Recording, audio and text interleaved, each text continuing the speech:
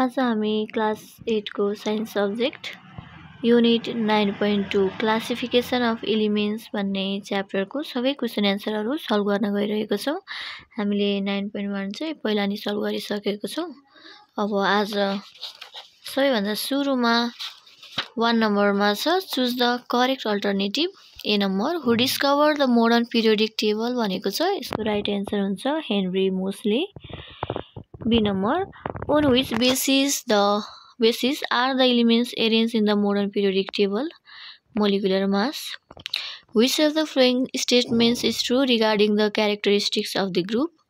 यसको right answer हुन्छ elements in the same group have the same valency. D number which metal is found in liquid state at normal room temperature? यसको right answer हुन्छ mercury.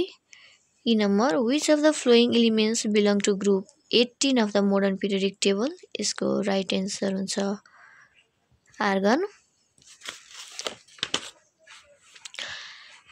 F number what are the similarities between argon and chlorine भनेको छ, यसको right answer हुन्छ both element belong to the same period.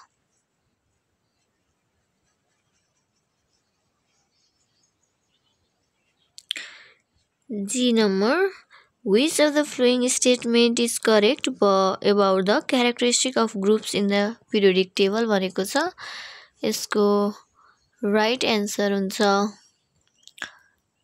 elements belonging to the same group having the same physical and chemical properties. यसमा यो F र G मा answer मैले अलिकति एउटामा टिक लगाउँदै फेरि क्रस गरेर अर्कोमा टिक लगाएको रहेछु। यदि यो एन्सरहरू रङ जस्तो लागेको छ भने राइट एन्सर चाहिँ कमेन्ट बक्समा कमेन्ट गरिदिनु होला। अब हामी 2 नम्बरमा जाँदैछौँ डिफ्रेन्सिएट बिट्विन भनेर दिएको छ। अब कपीतिर लागौँ। 2 नम्बरमा डिफ्रेन्सिएट बिट्विन छ, मतलब difference between as we know. A number group and period भनेको छ, ग्रुपको 1 नम्बरमा the vertical columns are called group, period the horizontal rows are called periods. Group. B number there are 18 groups in periodic table. Period. B number there are 7 periods in periodic table. यसरी दुईवटा difference between या दुईभन्दा बढी पनि लेख्न सक्नुहुनेछ, तर मैले चाहिँ just 2 is enough भनेर चाहिँ दुईटा मात्रै लेखिदिएको छु। Be number metals and non metals भनेर दिएको छ। Metals 1 number metals are hard and shiny, non-metals are generally dull and soft भनेर लेख्दा पनि हुन्छ, मैले soft लेखिदिएको छुइनँ है। 2 number metals are good conductor of heat and electricity, non-metals मा चाहिँ non-metals are bad conductor of heat and electricity. C number group 1 and group 17 elements भनेको छ। ग्रुप 1 एलिमेन्ट्स को 1 नम्बरमा in this group elements having 1 valence electron in the outermost shell are kept. Group 17 elements in this group elements having 7 valence electron are kept. यो भन्नुको मतलब चाहिँ के हो भन्दाखेरि ग्रुप 1 एलिमेन्टमा चाहिँ के राखेको हुन्छ भन्दाखेरि त्यस्तो एलिमेन्ट्सहरू जसको आउटरमोस्ट सेलमा भएका जति पनि भ्यालेन्स इलेक्ट्रोन छ नि, त्यो भ्यालेन्स इलेक्ट्रोन सिर्फ एउटा हुन्छ ग्रुप 1 मा।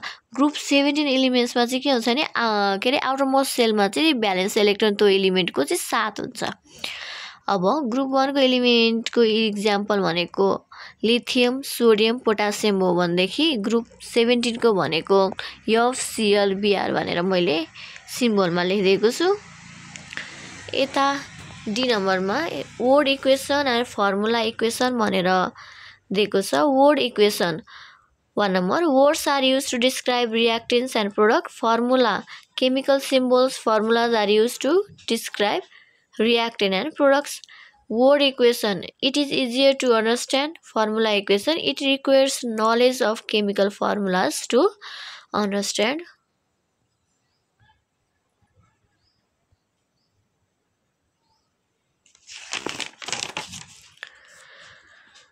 E number reactants and products. Reactants are written on left side of the chemical equation. Products are written on the right side of a chemical equation. Reactants, they participate in the reaction to undergo chemical change. Product, they are formed after chemical transformation of reactants. हामीले यति गरिसकेपछि हाम्रो difference between सकिन्छ। अब give रिजनतिर जाउँ। Give reason, कारण दिनुहोस्। ए number, classification of elements is necessary. हैन, एलिमेन्ट्सहरूलाई चाहिँ क्लासिफाई गर्नु चाहिँ एकदम इम्पोर्टेन्ट थियो, किन भनेर सोधिएको छ। Classification of elements is necessary for the systematic study for understanding properties and for understanding chemical reaction भनेर सर्टकटमा एन्सर लेखिदिएको छु। Be number, sodium and chlorine belong to different groups but they have valency 1। Sodium र chlorine चाहिँ भिन्दा भिन्दै ग्रुपमा पर्छन्, तर तिनीहरूको भ्यालेन्सी त एउटै छ, किन भनेर सोधिएको छ। Sodium belongs to group 1 and loses 1 electron while chlorine belong to group 17 and gains 1 electron. They are in different groups due to their opposite way of achieving stability, that is losing versus gaining electrons। हैन, के छ भन्दाखेरि सोडियमले चाहिँ एउटा electron loose गर्छ, तर यहाँनेरि क्लोरिनले के गर्छ भन्दाखेरि चाहिँ एउटा इलेक्ट्रोन गेन गर्छ। यिनीहरूको हैन स्टेबिलिटी पाउने तरिका नै भिन्दै छ, एउटाले लुज गर्छ एउटाले गेन गर्छ, त्यही भएर चाहिँ यिनीहरू डिफ्रेन्ट ग्रुप्समा छन् भनेर लेखेको छु। The study of element becomes easier using a periodic table भनेर सोधेको छ। The periodic table अर्गनाइजेस elements based on similar properties and trends, making it easier to predict there behaviour, understand relationships and simplify comparisons. So the study of elements become easier while using a periodic table भनेर सर्टकटमा लेखिदिएको छु। D number, the products are different from the reactants. Why भनेको छ हैन। The products are different from the chemical reactions. The reactants undergo a rearrangement of atoms forming new bonds to create छुटेछ है CRAT, create products with different properties भनेर यसरी लेखिदिएको छु। हजुरहरूले नि सेम एन्सर कपी गर्न सक्नुहुन्छ।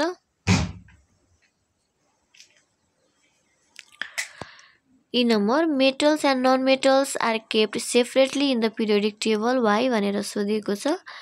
Metals and non-metals are kept separately in the periodic table because their separation helps in understanding their different behavior and chemical reaction भनेर लेखेको छु।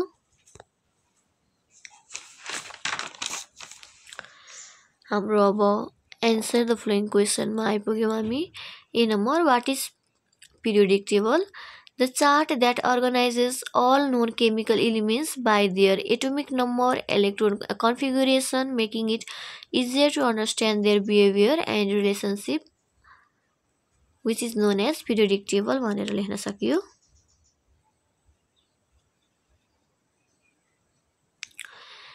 Be number, right the modern periodic ल भनेर सोधिएको छ। The modern periodic ल states that भन्दा पनि भयो र द मोडर्न पिरियोडिक ल इज गिभन बिलो भनेर। The physical and chemical properties of elements are the periodic function of there atomic number. The physical and chemical properties of elements change as their atomic number increases and a similar property repeats itself at a certain interval। यसरी modern periodic ल, यो important question हो है। Modern periodic, what is periodic table, what is modern periodic table सोधिरहन सक्छ। Explain the position of metals in the modern periodic table भनेको छ। Modern periodic टेबलमा चाहिँ मेटल्सहरूको पोजिसन कहाँ हुन्छ भनेर सोधिएको छ।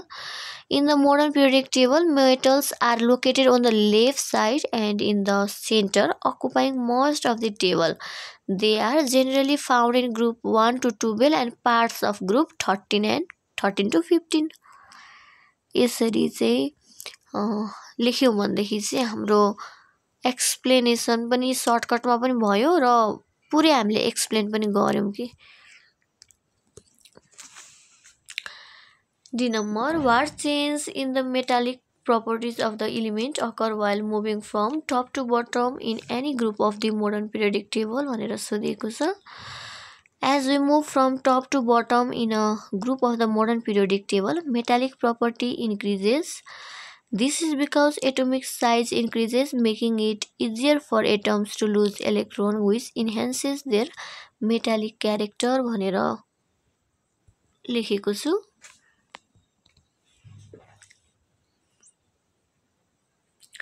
E number, what changes in metallic properties of elements occur while moving from left to right in any period of the modern periodic table भनेर सोधेको छ।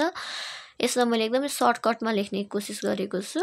While moving from left to right in any period of the modern periodic table, metallic property decreases. Just त्यति मात्र लेखेँ मैले। What is a chemical equation? यो चाहिँ जी नम्बरको question हो एक्चुअली हैन। मैले what is a chemical reaction भनेर जी नम्बरमा sorry what is a chemical reaction भनेर एफ नम्बरमा छ, तर मैले चाहिँ व्हाट इज केमिकल इक्वेसन भनेर यो यसमा एन्सर लेखिदिएको कारणले गर्दाखेरि पछि फेरि मिस्टेकलाई सच्याएर चाहिँ फेरि लेखिदिएको छु। यहाँ एफको साटो यो जी हुन्छ। What is a chemical equation भनेको छ the symbolic representation of a chemical reaction in the form of symbols and chemical formulas is called chemical equation भनेर लेखेको छु। F number. G number, what is chemical reaction, यो चाहिँ F नम्बरको भन्ने बुझ्नु पर्यो। एकचोटि किताब हेर्दाखेरि बुझि नै हालिन्छ। The chemical change in which combination, dissociation and exchange of atom takes place to form new substances is called chemical reaction. How can we balance the formula equation भनेको छ। मैले यहाँ लेखिदिएको छु point wise. We can balance the formula equation by writing the unbalanced equation. सुरुमा unbalanced equation के छ त्यसको formula wise लेख्नु पर्यो।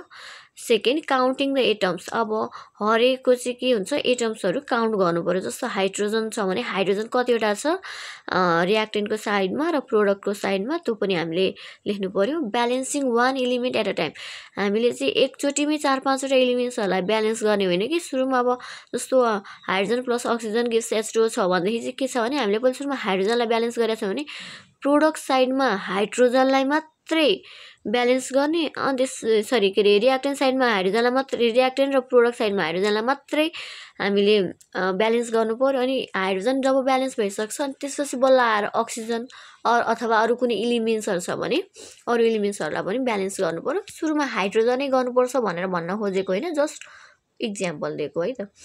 अनि चेकिङ अल एलिमेन्ट्स, सबै एलिमेन्ट्स अब हेर्नु पनि पर्यो है ब्यालेन्स्ड छ कि छैन प्रपरली भनेर। सिम्प्लिफाइङ कोएफिसिएन्ट हैन, भेरिफाइङ द ब्यालेन्स्ड इक्वेसन भनेर लेखेको छु। फर इक्जाम्पल भनेर N2 + 3H2 gives 2NH3 भनेर लेखेको छु इक्जाम्पल।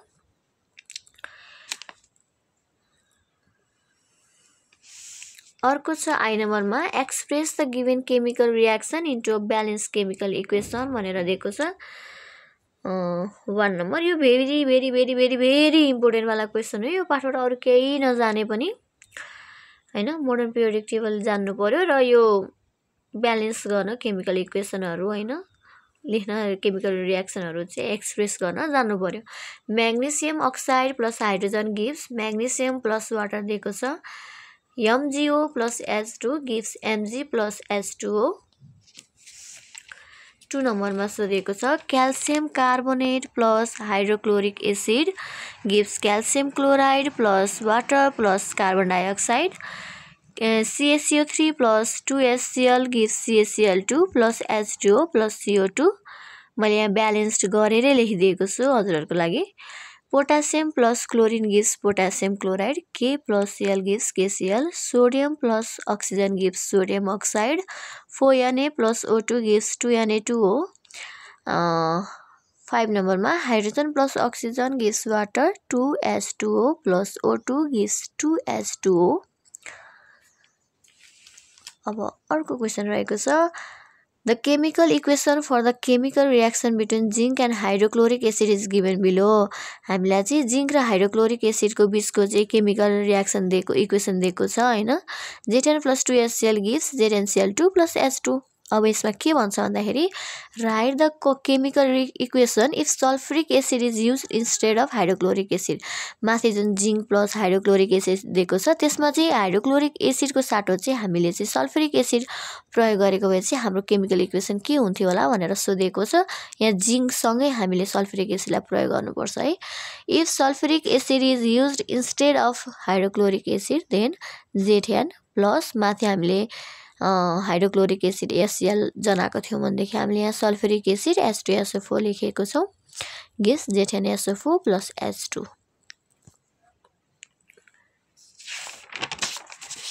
अब हाम्रो लास्ट क्वेसन रहेको छ part of a group of the periodic table is given below BeMgNCa हैन।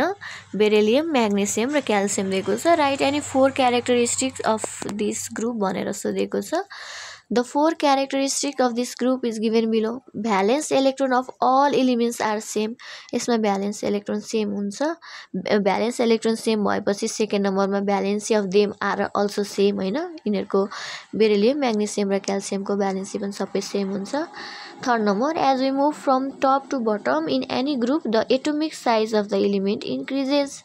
अर्कोमा छ when we move from top to the bottom electron gaining capacity decreases। यसरी चाहिँ हामीले क्वेसन एन्सरहरू गर्न सक्छौँ। सबै एक्सर्साइजहरू सल्भ गर्न सक्छौँ। मैले यसरी नै गरिदिएको छु सर्टकटमा सकेसम्म मिलाएर आफूले जतिसम्म हुन्छ। यहाँको कुनै एन्सरहरू चाहिँ रङहरू भएको भएदेखि चाहिँ मिस्टेक भयो भनेदेखि चाहिँ तपाईँहरूले कमेन्ट बक्समा यसको एन्सर त यो हुँदो रहेनछ यो हुन्छ है भनेर कमेन्ट गर्न सक्नुहुन्छ। बाँकी अब अर्को च्याप्टर पनि म छिटै नै ल्याउने छु। यो 9.2 आउनको लागि अलि महिना लाग्यो हैन। अलि टाइम ग्याप भयो तर अब भिडियोजहरू यसरी नै रेगुलरली नै आउँछ। Thank you.